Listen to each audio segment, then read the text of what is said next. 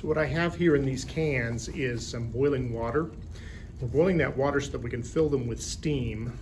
And then what we're going to do is quickly cool down that steam into liquid water by inverting the can into this bucket of ice water. When we do that, the weight of the atmosphere is going to be able to press onto those cans because the atmosphere inside the can, the atmospheric pressure inside the can is going to drop significantly because our gas is going to be converted into a liquid. So here we go, let's give it a shot.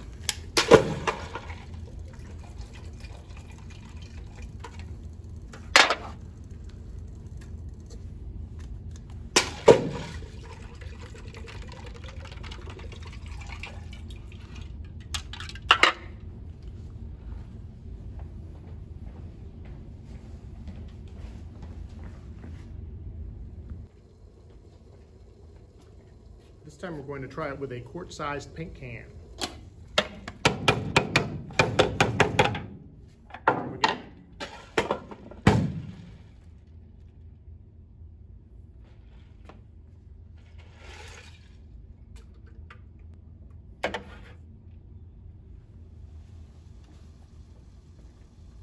Gallon-sized paint can.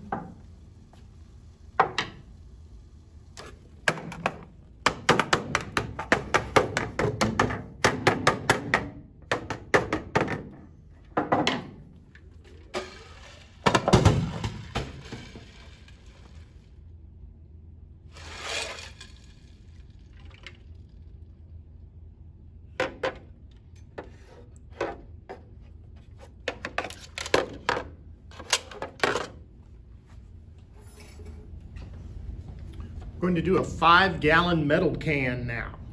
So I'm going to pour some water in. I'm going to show you this one from beginning to end. And let's go ahead and get it warming up.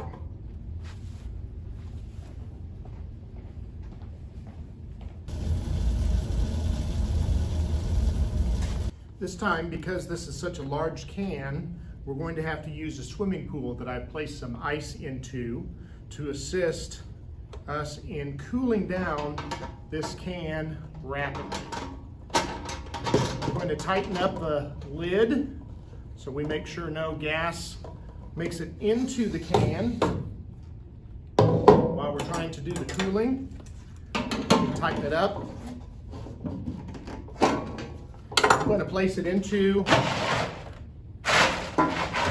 my icy pool, try and get some ice under it. And now what I'm going to do at this point is I'm going to pour cold water over the top of this.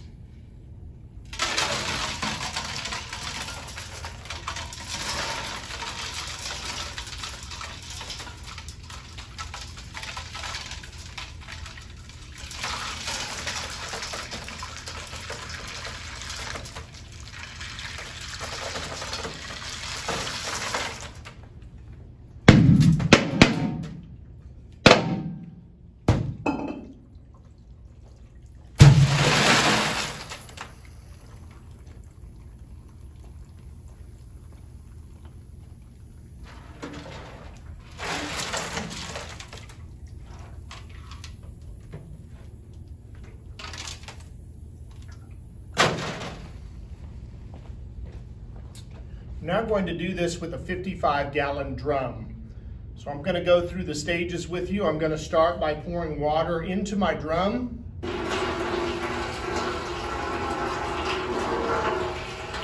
I poured about 300 milliliters of water. I wouldn't advise you to do this on your own, but it's very important when you're using a drum like this to make sure that it has never been used. This is a pristine drum, so nothing has been inside of it. You definitely would not want to do this experiment that I'm about to show you with a drum that has been exposed to any kind of organic solvent, as that could be very, very dangerous. So again, nothing has been inside this drum until just now when I poured that water in.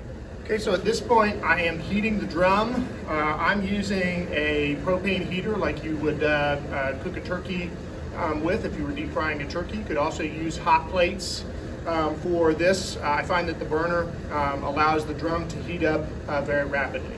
So we're going to allow this to heat up, and then we'll be right back. Okay, so I've been boiling this for a good solid, probably 7 or 8 minutes at this point. You can see the steam coming out.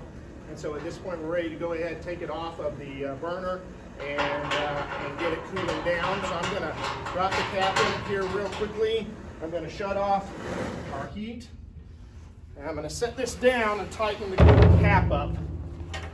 We don't want any air coming into it while we try and do this.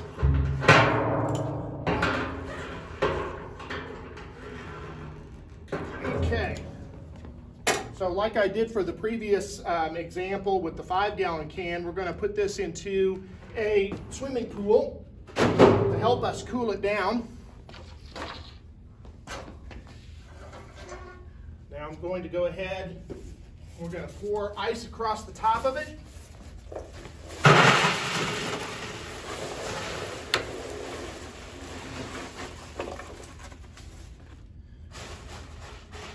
And get it cooling.